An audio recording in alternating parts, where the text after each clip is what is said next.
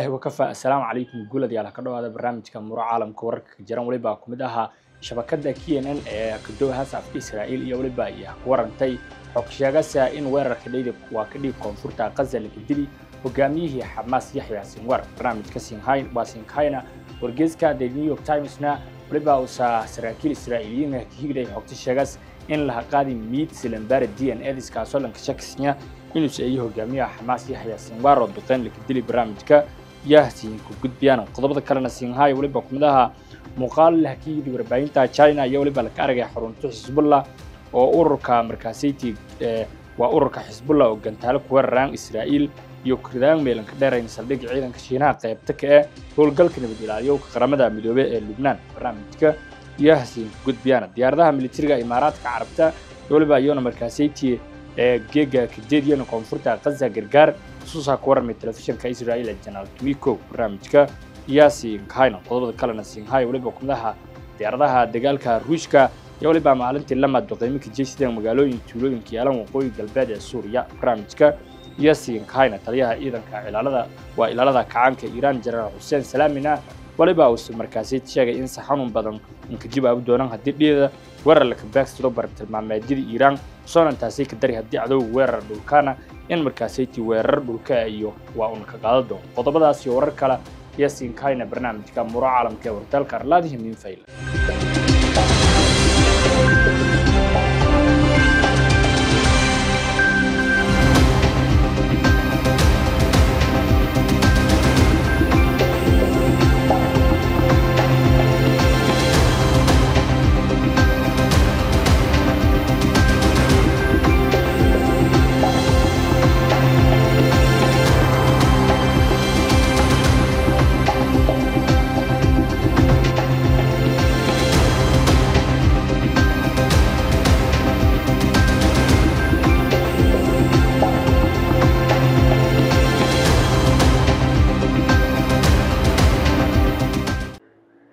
في البرنامج كمرة عالم كان الدرر تناور خلاف سنية كبهايان شبكة كهذا الأسف في إسرائيل كينن تورك هالشيء إن مركزيتي أم بدن تورر كدي كونفورتا غزة إن كدلي يحيى سنوار يوغن الشيء إن عيدا كإسرائيل يكسبون ميل كلهم ميلوس ورر كدي كل من حبنا حماس من الجرا سردون هراء يساسته الجلس سردون ورك قاد يحيى سنوار إن السكسوغنا اسمها ورر كوسكدي حلقا ميتك قفكا مركزيتي شبهوش سنوار يميل لك أرجي ولك قاضي ولا مركزيتي لمدة باريتان DNA ما دام إسرائيل يهيس DNA الصح ده السنوار لك قاضي مدة سكيرنا حبسي إسرائيل سدوا ربعين تلاك ولك شيء مجرى وردينك حماس كباهي كاسون الشيء أما ولي مركزيتي أم بدن تاد عذن إن لكسوه حماس صوابته 100 صوابته للياس يحيى سنوار نسبنان كهبها وقتاً يدو إسرائيل قرية هيتين وقعنا قفك اسمها الروج إنه سيسن ور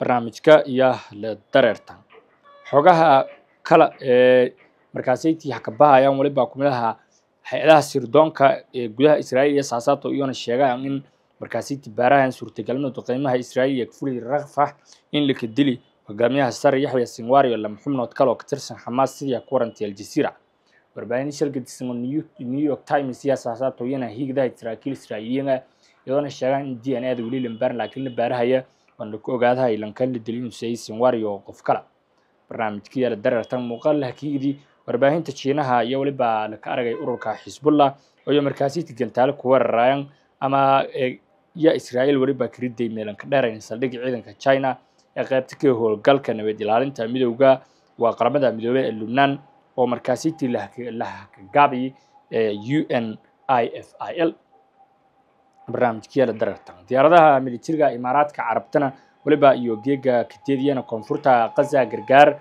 سده كورنتي تلفزيون كجنال تويكو إسرائيل تانوك كإذا سهل إسرائيل مركزية وجهت أدادس عالمية سلم كل جرجار كولنا قاضون الجليي وقوي غزة ده كمركزية لقصوين يو أمودان أو إسرائيل سببت وسبب الحريرتين لقرصدي وقوي جين والجرجار اللي ندرسنا برنامج كلا درجة كان بينك كمال هاريسا وفايلزوفينيا يا جيج ساتي ميلا قبضت كان بين وديرك جيري يدون هذا الدنيا حالة بريغا دحى ee doorashada Mareykanka iyo arrimo kale oo khuseeyaan doorashadii. Good afternoon, Pennsylvania. Good afternoon, everyone. Good afternoon. Bob and Christina, thank you so very much for that introduction and for your friendship. And as I've said to all the friends and leaders on the stage with me, we had a chance to speak ahead of time. I thank you all for everything that you are doing and the courage you are showing. You know, this is an extraordinary climate right now. And I think we all recognize the courage that you are each showing to speak out so publicly and to put, as we are saying, because we truly believe a country over party. So thank you all. And can we please applaud Bob and Christina and all of the folks on the stage, please. Thank you. Thank you. Truly, truly. Thank you. So if you all have a seat, please do sit. Yes. So as I think everyone here knows, we meet in a place that holds a very special meaning for our country.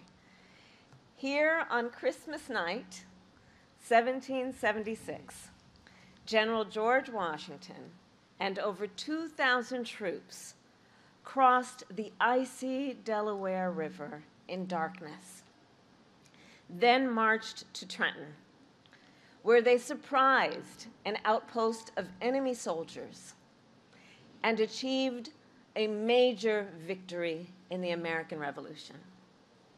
And after we won the war and achieved our independence, delegates from across the nation gathered not far from here in Philadelphia to write and to sign the Constitution of the United States.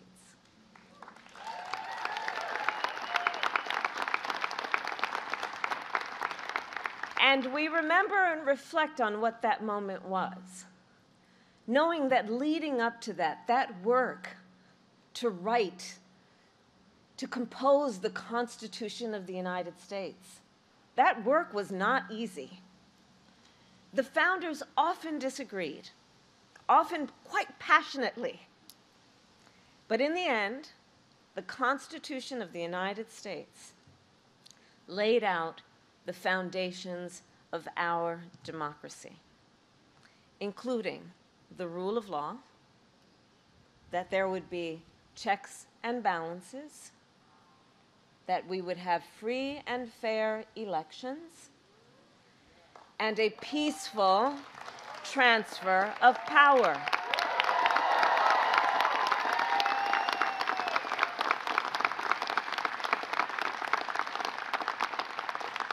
And these principles and traditions have sustained our nation for over 2 centuries.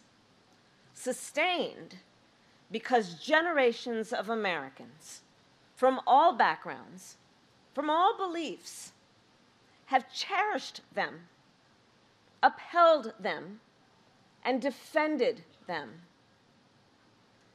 And now, the baton is in our hands. So I am joined today by over 100 Republican leaders from across Pennsylvania and across our country who are supporting my candidacy for President of the United States. And I am deeply honored to have their support. Some served in state houses, some in the United States Congress, some worked for other Republican presidents and presidential nominees, including Mitt Romney, John McCain, George W. Bush, George H.W. Bush, and Ronald Reagan. And some today served in Donald Trump's own administration. We also have with us Republican voters from here in Pennsylvania and beyond, who have been active in their Republican parties for years, who have supported Republican candidates up and down the ticket. Now, I say all that to make an obvious point. In a typical election year, you all being here with me might be a bit surprising, dare I say unusual. But not in this election. not in this election. Because at stake in this race are the democratic ideals that our founders and generations of Americans before us have fought for. At stake in this election is the Constitution of the United States, its very self. We are here today because we share a core belief that we must put country before party.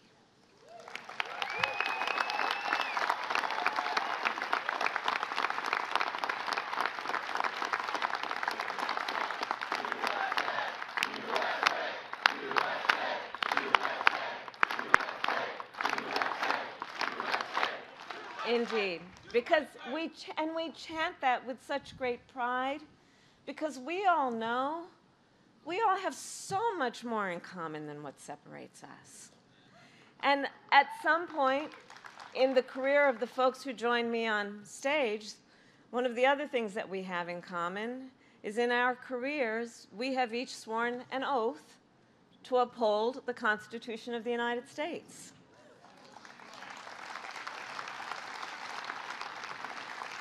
And so we know that sacred oath must always be honored and never violated, and that we should expect anyone who seeks the highest office in our land would meet that standard. We here know the Constitution is not a relic from our past, but determines whether we are a country where the people can speak freely and even criticize the president without fear of being thrown in jail or targeted by the military.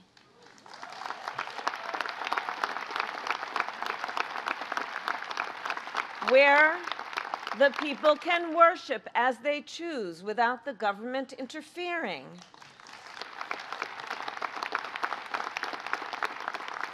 Where you can vote without fear that your vote will be thrown away.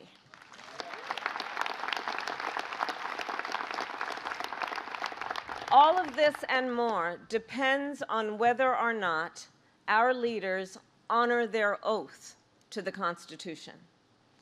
I have sworn an oath to uphold the Constitution 6 times, including as Vice President, as a United States Senator, and as the top law enforcement officer of the largest state in our country.